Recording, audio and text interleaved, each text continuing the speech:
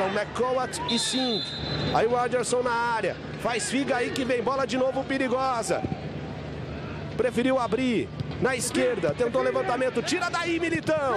Estourando a bola. Colocando lá no campo de ataque. Johnson. Sobe de cabeça. Nem precisou subir muito. A bola sobrou.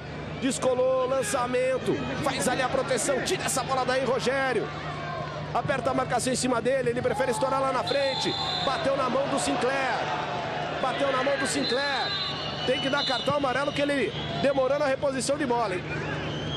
O árbitro apenas conversa, mas é impressionante. Não é de um centro tradicional, é nisso que dá. O cara não está acostumado com um jogo de alto nível. Descolou o lançamento. O árbitro é da Malásia, com todo respeito à Malásia, mas na Malásia não tem muito futebol. E aí o árbitro faz essa, ele vai mais na conversa, vai mais ali naquele papinho. E nisso não dá cartão amarelo quando tem que dar, não deu pênalti quando teve que dar. Olha o Brasil, Heron desviou de cabeça, a bola sobrou, Mateuzinho, vamos lá, Mateus, linda jogada, é agora pro Heron, furou, Heron, a bola sobrou, Luiz Henrique, é pênalti! É pênalti para o Brasil! Aos 49 do segundo tempo é pênalti! Pênalti de James McGarry. Aos 49. O Heron na dividida no alto ganhou na marcação. Aí foi a jogada individual do Mateuzinho. Ele rolou, o Heron furou. E o Luiz Henrique foi esperto, já sabia que havia o contato. Colocou a perna direita à frente. Aí só esperou o choque e o pênalti. Carlos Amadeu vibra, mas precisava passar por esse sufoco. E calma que ainda não bateu. Denilson, 49-50, pênalti para o Brasil. E com muita emoção, né, Ivan? Com muita emoção. Luiz Henrique, que perdeu duas oportunidades, vai ser o encarregado em bater esse pênalti, praticamente o último lance da partida. 50, já passou dos 4. É o último lance.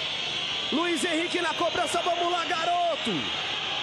Capricha nessa aí, Luiz. Você ligado na madrugada na tela da Band. Lá vai Luiz Henrique. Distância curta da bola. Posicionado o Wood no centro da meta. Vamos lá, Luiz. Capricha, Luiz. Aos 50 do segundo tempo. Autorizado. Vai com pouca distância. Bateu!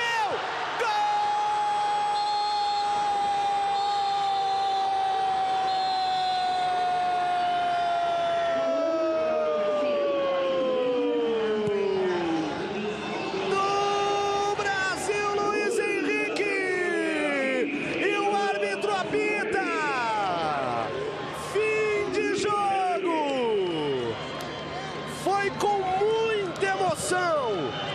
Não precisava ser assim.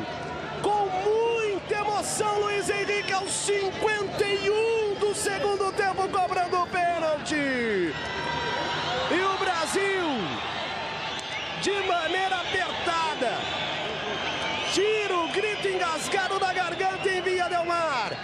Os neozelandeses choram, fizeram a sua parte, seguraram a seleção do Brasil durante 95 minutos. E o Brasil, aos 50 minutos e 40, numa cobrança de pênalti, consegue o seu passaporte à fase quartas de final. Não precisava ser assim, Denilson, mas já que foi, estamos nas quartas. Estamos nas quartas, né? Com muitas dificuldades, a gente conseguiu passar pela Nova Zelândia, só para deixar claro que o pênalti aconteceu, né? Luiz Henrique mostrou frieza, né? Tranquilidade na cobrança do pênalti, consegue fazer o gol no finalzinho da partida, o último lance. Depois do pênalti o árbitro terminou, né? E agora esperar aí qual vai ser o próximo adversário. O certo é, Brasil, aproveite as oportunidades que surgem durante uma partida. A Nova Zelândia tecnicamente inferior e no segundo tempo dificultou a vida do Brasil. E dificultou demais, agradecendo ao nosso Denilson e principalmente a você que ficou ligado conosco nessa madrugada. O Brasil, respire fundo, torcedor. Ufa! passamos, chegamos até a fase quartas de final, onde vamos encarar ou Nigéria ou Austrália, o jogo no domingo, outra vez em Vinha del Mar, outra vez no Salsalito.